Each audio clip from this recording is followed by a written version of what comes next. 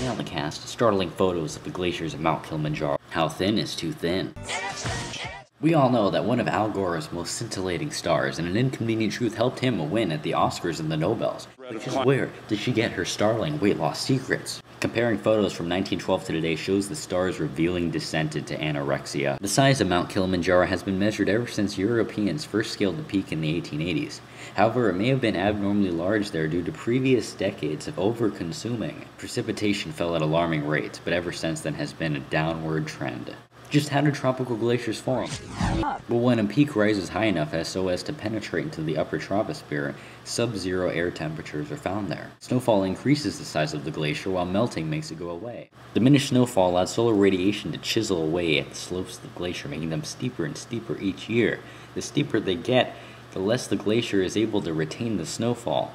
In effect, the glacier is being starved of ice. One more, even juicier fact. If the glacier is ever to retain its original beautiful health, it has to be subjected to substantial global warming and increased precipitation, because this extra melting will help gentle out the slopes of the glacier, allowing it to grab more snow when the snowfall does fall.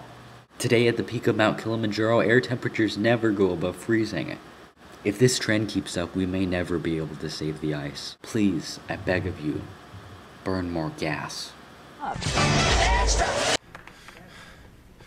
We're inspired by his fight for 30 years to tell this truth to all of us. Thank you all. We are so inspired. We share this with you.